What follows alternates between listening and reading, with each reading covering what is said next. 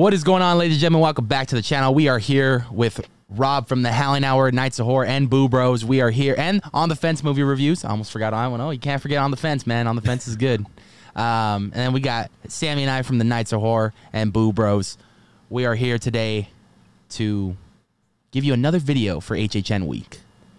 And today we're going to be talking about our most anticipated scare zones for Halloween Horror Nights 2022 here on the Nights of Horror for Halloween Horror Nights week 2022. I'm so excited. We are literally, next week is the event.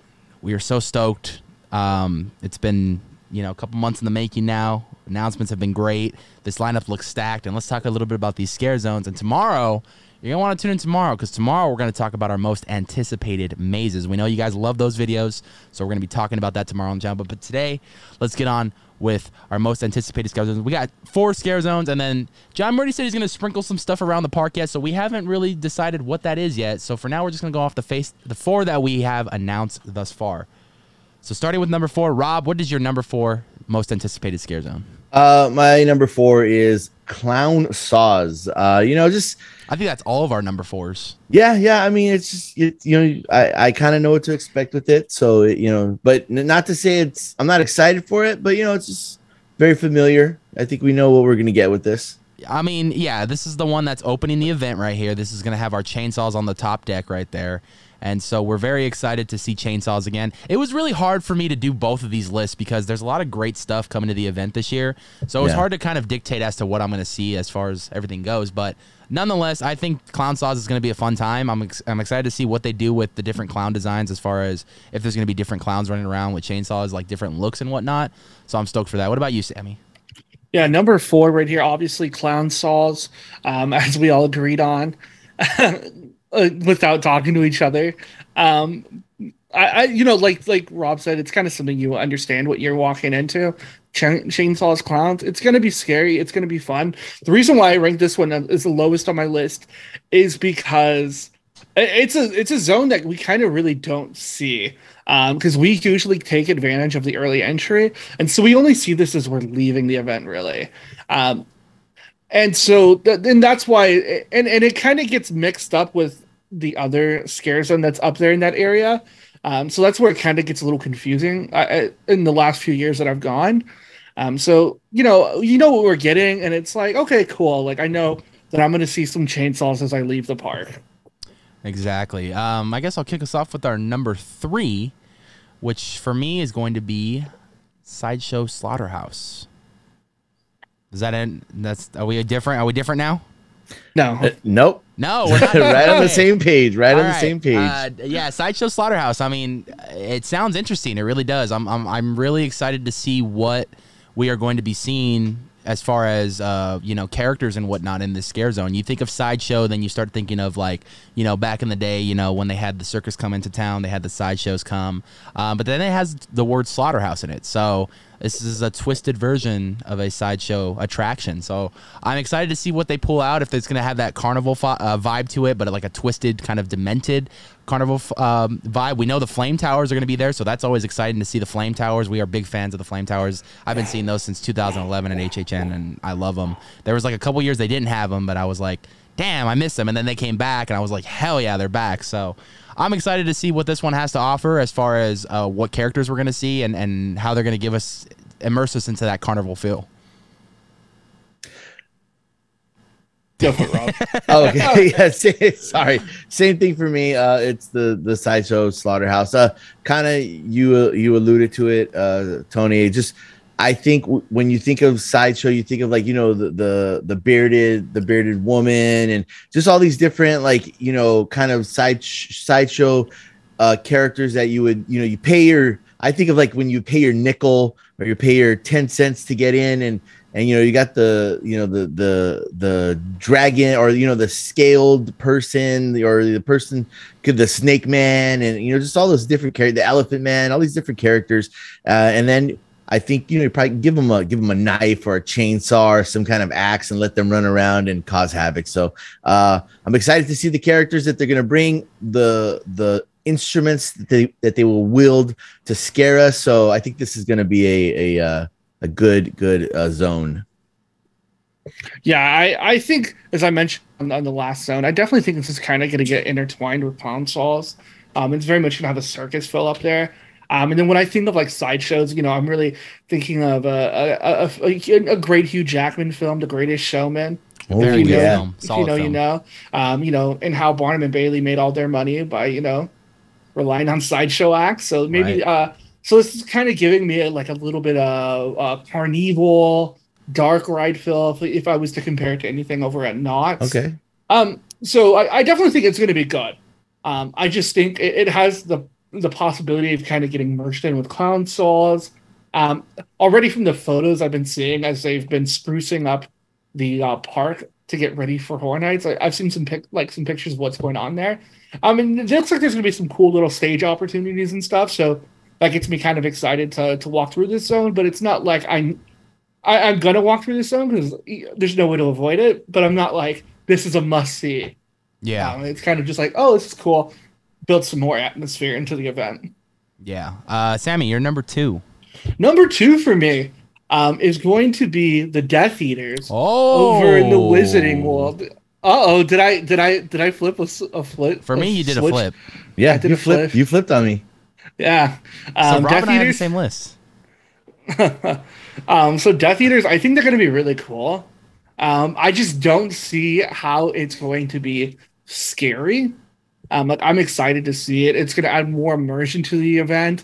Because it kind of felt like you had to go through like Horror Nights, and then you were in the Wizarding World, and then you were back in Horror Nights as you were going down to the Curious George parking lot. So I'm glad that there is gonna be some form of scariness there. I just don't know how scary it's going to be. But I'm gonna enjoy it. This was a tough one for me because I really do enjoy Harry Potter. But so the reason why I don't put it number 1 is because I don't know how it's going to scare people. Just having people walk around in like cloaks, in those masks from the Death Eaters. I think for number 2 for me and Rob is El Pueblo del Ter. The what's the proper term to say this? Hispanic heritage kind of. Yeah, I'm Hispanic Hispanic urban lore, legends and whatnot. Yeah. Because I wouldn't say it's just Mexico. There's probably other urban legends and other Hispanic cultures that these urban legends come out to. So I think it's just fair to say that, to not really, dictate just one.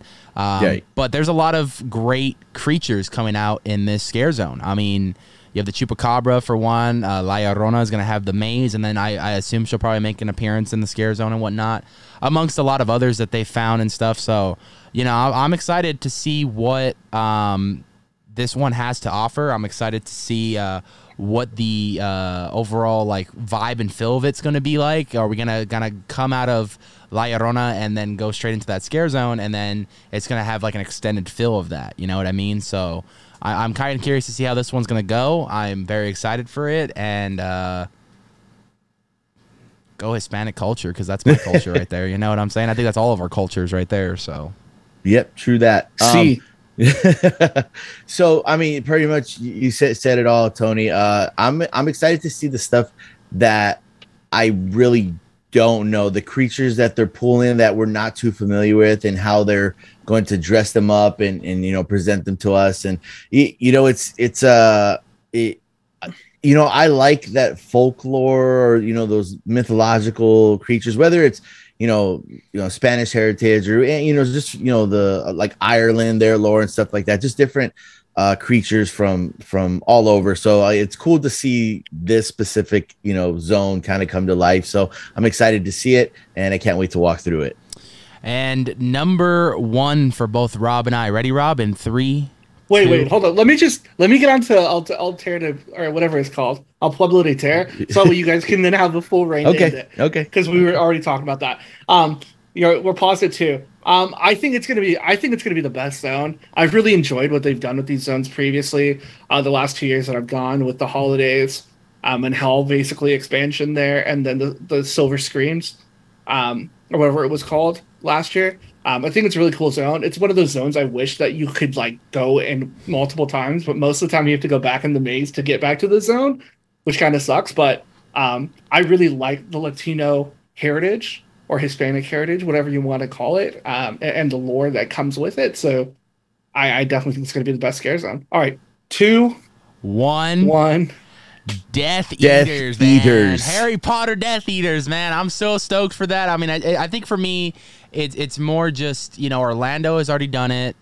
Japan has already done it. We're the last ones to do it. We've been wanting it for so long. Yes. And there's just something about the Death Eaters when you watch that movie that they just kind of make you feel uncomfortable. That you know when they come into the film, especially in Order of the Phoenix, when they're all fighting in like the big crystal ballroom and stuff. Like you just feel that sense of uncomfortable, you know, because it's like a small group of people and then these Death Eaters just coming out of nowhere. And like you just feel uncomfortable when you see them. And then not to mention like the tattoo is really cool.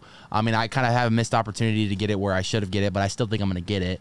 But the tattoo is really cool that the Death Eaters have. I mean, Voldemort's kind of just overall, his crew is just, I think it's cool that they come and smoke. Obviously, we're probably not going to see that because that's really impossible to accomplish. But if a couple somehow, years, technology is a couple years but away. If Hornets Nights could pull it off, like I'd be mind blown and be like, this is the greatest scare zone I've ever seen in my life. But I mean, you got the Death Eaters. I mean, you know, and those masks look really cool. And then it depends. We might have different characters that might be Easter eggs to things. And just to give it a little bit more of a dark feel right there in Hogwarts, maybe different music. You know, maybe they'll turn the lights down a little bit dimmer. Maybe they'll put like black lights there just to kind of give it that vibe and feel. So, and it's something to get us past from the main theme park to, like Sammy said, the Curious George area. So that's something that I'm glad they're kind of expanding on the horizons of not having a safe area to really be in. So, yeah, no, I agree with you, Tony. I think, and I'm not saying, you know, it was like a missed opportunity because, you know, last year it was just like that was kind of a new thing to open up the Wizarding World for us. But the whole time I was walking through there, I did think like, man, it'd be cool, like, to have some Death Eaters in here. And the one thing that kind of stood out to me when they announced this is I was like, I feel, and you guys know me and how I think, and when I look at stuff, I was like, I feel like the lighting and their costume design is all gonna look like, I don't know how much they're gonna scare me. Obviously, they look very menacing, but for me, I'm just like, man, like the way they're gonna look walking through, the Wizarding World, just kind of, I feel like, you know, with their cloaks and everything just kind of flowing around, the and castle their mask, in the background right there. it's gonna look so sick. You know, whether I get scared or not, I know they're gonna scare some people walking through there because there's plenty of spots for them to hide. There's a lot of dark areas in that. I don't think a lot of people, even if you were to do a nighttime walkthrough on the daytime operations when it turns night, there's a lot of dark spots there. So like, yeah, for imagine sure. With the right lighting, it's just gonna even look scarier. Yeah, for sure. You blind people with the bright lighting and let them hide behind that light. I think it's going to look awesome. I'm excited for it. This is why I have it at number 1, just because as soon as it was announced, I was just like, I see so many opportunities for just like the scares, just with the, like you said, like you're saying, the places to hide, the different, you know, the little crevices that they have in the Wizarding World. So I'm just super excited to go through there, and I'm a huge Harry Potter fan. So yeah. You know, it that just adds on top of that. Rob and I are gonna walk and go, Abracadabra! Yeah, they won't. I'm pretty sure I can't bring my wand in because last time I bought my wand. There. I do, but I already have. I have a Sirius Black wand right there.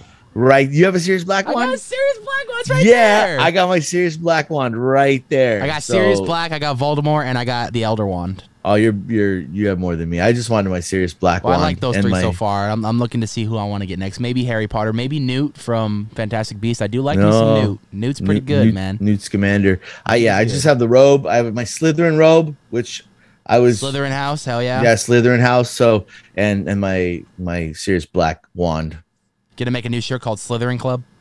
Yeah, let's do it. Just have the house thing and then.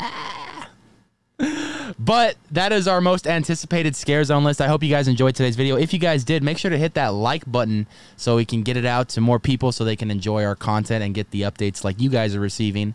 Let's also hit that subscribe button if you guys are brand new, if you guys enjoyed today's video, because we have a lot more videos like this coming out. And make sure to turn on that bell notification so you're aware every time we put up new content. Leave some comments down of what's your most anticipated Scare Zone list, and make sure to tune in tomorrow because we're going to be talking about our most anticipated Halloween Horror Nights mazes. You don't want to miss that. That's going to wrap up Halloween Horror Nights week. And tomorrow on our Instagram, we're also going to be doing our Not Scary Farm giveaway, so be sure to tune into that as well for that one lucky winner. With all that being said, I'm Anthony. I'm Rob. I'm Sam. We're the Knights of Horror, and we'll see you guys in the fog. Peace.